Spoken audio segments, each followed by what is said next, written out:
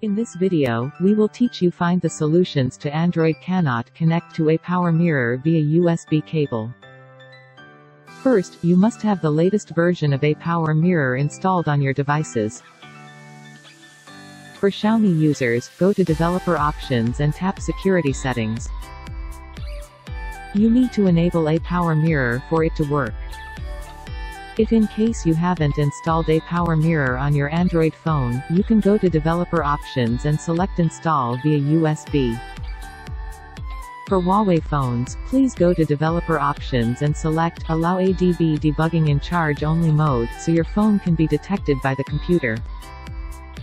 Then, swipe down on your screen and choose the MTP mode on. If Windows appear asking to allow USB debugging on your phone, choose Always Allow from this computer, and tap OK. Once a new notification pops out, just click Start Now. If these options didn't work, try another USB cable or port. To check if the Android driver is successfully installed, we recommend to use Driver Talent. You can download the app on your PC and launch it. Select the Scan button and go to Peripheral Drivers, and select USB drivers. After the proper driver is installed, please connect your phone to ApowerMirror and try again.